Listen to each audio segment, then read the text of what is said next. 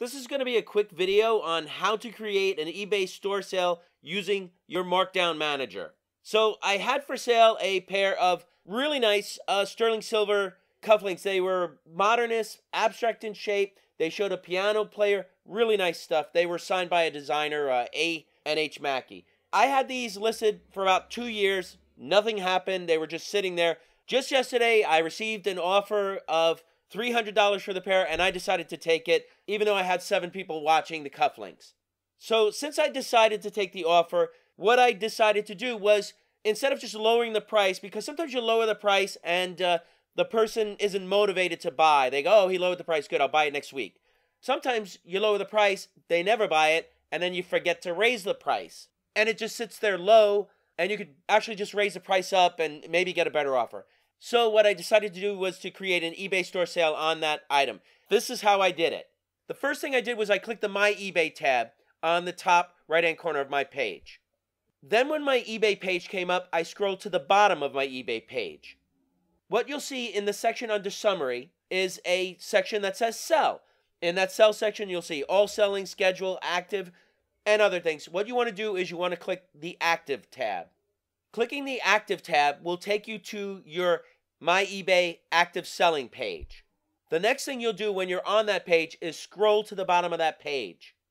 Towards the bottom of that page, you will see a Shortcuts tab. You'll see things like My Vehicles, Buyer Tools, etc. Towards the bottom of that, you will see Manage My Store. Click Manage My Store. When you get to your Manage My Store page, what you'll do then is scroll down the page until you come to the Manage Promotion, Store Email Marketing, Markdown Manager section of the page. You will click Markdown Manager. The next page that comes up after you've clicked Markdown Manager will be your Markdown Manager page. On that page, you'll see a tab that says Create Sale. Click that. The next page that comes up is the page that you will use to create your sale. On that page, there will be certain information you fill in, like choose a sale title. That could be anything you want. It could be like, I need a new pair of shoes, or I need to buy a car. Fill in a title, no big deal. Then it says choose a start date. Very straightforward. You choose the date that you want to start and the time you want to start. One thing to note is it right next to choose a start date, in the time, it is U.S. time for the Pacific Coast. If you're on the East Coast like I am, make sure that you set the time 3 hours back from what it says, because then your sale will start soon or right after you click create, and not 3 hours later because you're on the East Coast. Anyway, you've entered that information. Next, you just choose your discount, and you could either go for a percentage, which would probably be easy if you're doing a large variety of items.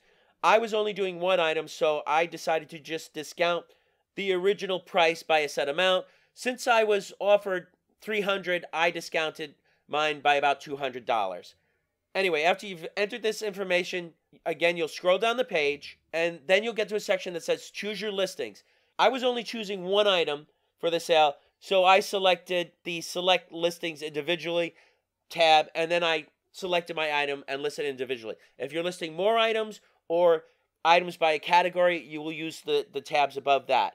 Anyway, once you've done that, you're pretty much ready to go. Just click the Create Your Sale button, and you're done.